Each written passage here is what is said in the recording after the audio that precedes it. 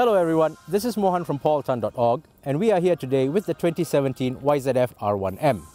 Now the R1M is Yamaha's ultimate superbike and is a technological tour de force.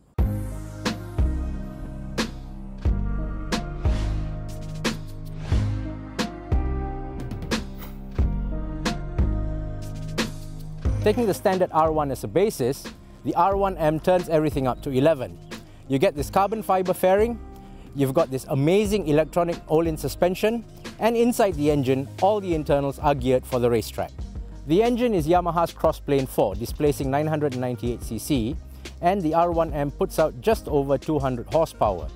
Inside the engine, you get titanium conrods, you get different valves from the R1, and you get a specially lightened crankshaft.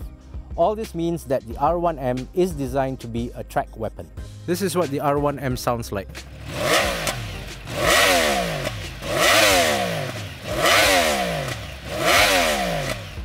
The gearbox is a 6-speed unit and it comes with stacked shafts. This means that the gearbox footprint itself is a lot smaller, shortening the engine footprint. The suspension on the R1 is very special.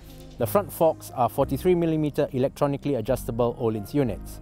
This means that there is no user adjustment on the fork itself and all the adjustments are made using the dashboard. At the back, there's also an electronically adjustable all-ins monoshock, and again, no user adjustment required. What happens is all the adjustments to the suspension are made on the fly by the ECU. Adjustments for the suspension are made using the left and right handlebar pods.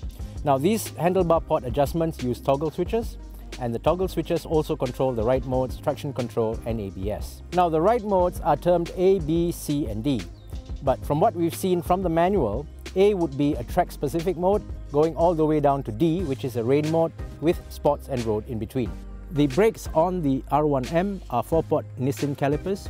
Now these are not your standard Nissin calipers because they do have a brake pressure sensor.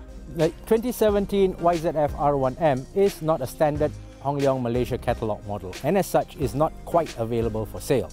Now there are a few R1Ms running around on Malaysian roads, but those are grey imports. There is no official price for the R1M, but we would hazard a guess if it was being brought in, it would be about 160,000 ringgit or so. Competition for the R1M also comes from superbikes such as the ZX-10R, which is about 105,000, as well as the BMW S1000RR at 107,000. I'm Mohan from paultan.org. For the full review, read it on paultan.org bikes. Thank you.